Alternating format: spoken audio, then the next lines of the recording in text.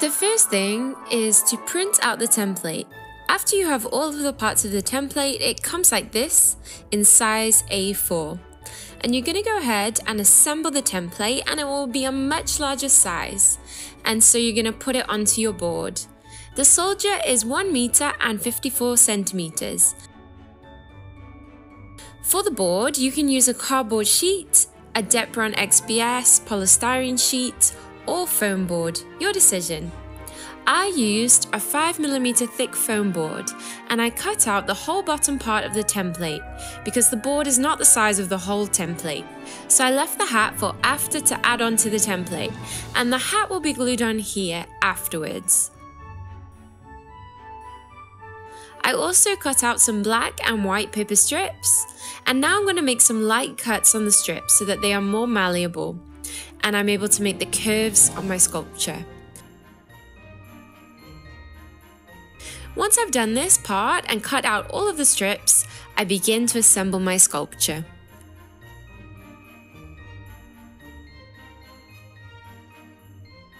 First, I'm going to assemble the straighter section, and then I'm going to do the bottom part as well. And so I'm going to use a glue gun for this and glue along the edge and then glue on each part. No rush, no stress. And you can see that I cut the board, but that they were light cuts. They didn't cut all the way through the board, just lightly in order for the strip to be more malleable and rounded.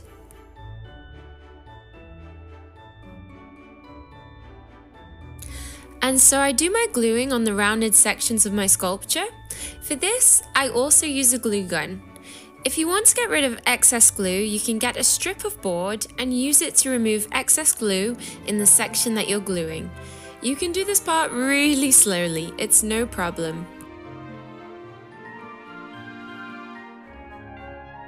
Okay, and I'm going to leave the link to the template here in the video description for you to access, and it comes with all the correct sizings for you. And now I'm just going to let the music play whilst I finish my gluing, and I'll be back.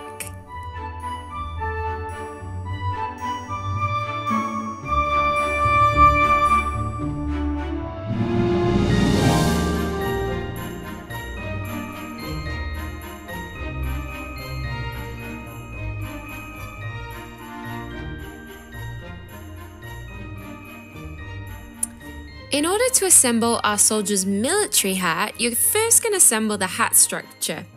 For the hat, I used black foam paper, also 5mm thick, and now we just need to join it to the body. To join it together, I used a foam paper rectangle and white glue to join together, gluing it to both the bottom of the hat and the bottom of the body.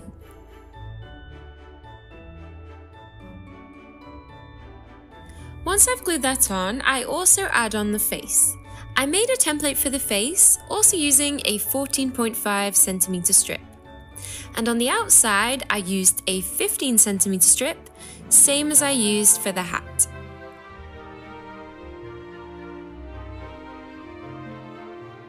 And now we just need to paint our soldier.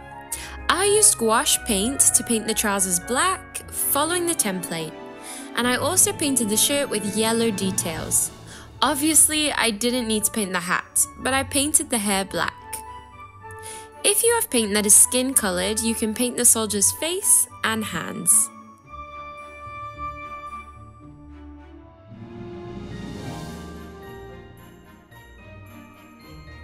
Once I'd finished all of my painting, it was time to complete the face. And for the face, I printed out the template on paper, and then I glued the template onto an EVA foam sheet. I used EVA foam and also red card, and for the eyes and mustache, I used black EVA foam. For the details on the shirt, I used blue EVA foam and also gold metallic paper, just like this. I drew around the eye with a thick, permanent pen. Just the upper part of the eye. Take a look at the result. How good does it look? Having done this, I'm going to glue on the moustache, which I also cut out on EVA foam sheet. And for the cheeks, I made using red number 7.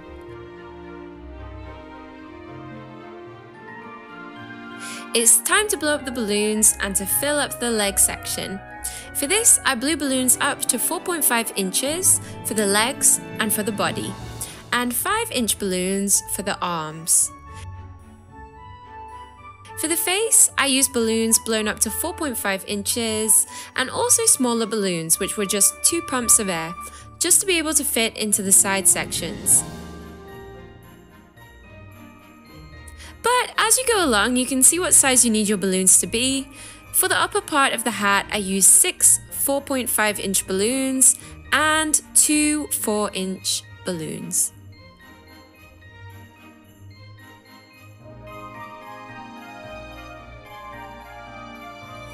In order to add on the cutout face templates, I used transparent acetate, a rectangular sheet more or less the same size as a face, and went ahead and glued the facial details onto the template, just like this.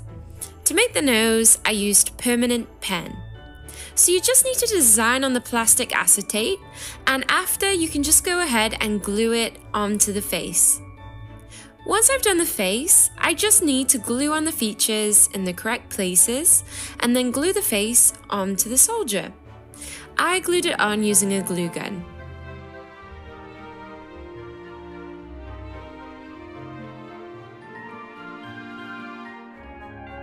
To make the buttons, you can use the same technique using the plastic acetate.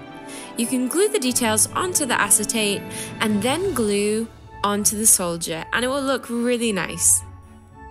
Once you've done all this, take a look at the finished result. It looks so nice, and it should be about 1 meter 54 centimeters high. It's really big, and it will look really cool in photos, and it can be used to decorate in so many different ways.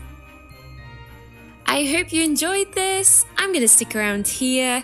Lots of love to you all, and see you for the next craft. Bye!